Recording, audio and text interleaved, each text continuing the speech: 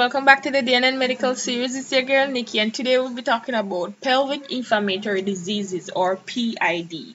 So this is basically an infection of the female reproductive organs. So you can see here inflamed ovary, inflamed uterus, and inflamed fallopian tubes.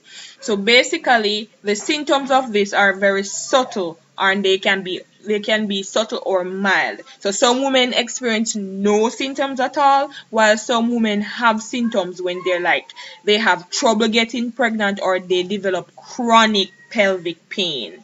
So they have pain, they can have heavy vaginal discharge of an unpleasant odor, they have abnormal uterine bleeding, that is like bleeding when they're not menstruating, they have pain while during intercourse, they have fevers with some chills, they have painful or frequent or difficult urination.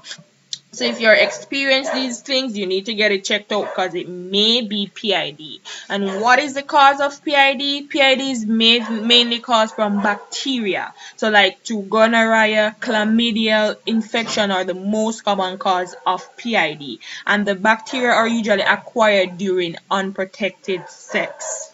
So what you should do is to get these things checked out. And what are some complications?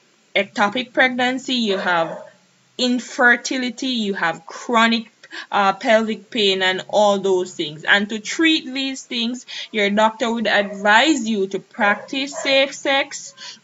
They would also advise you to get your partner checked out, and they'll give you some antibiotics to get rid of the bacterial infection, and they'll also recommend temporary abstinence, so no sex until you're better. So that's it for PID today. Until next time, see you soon.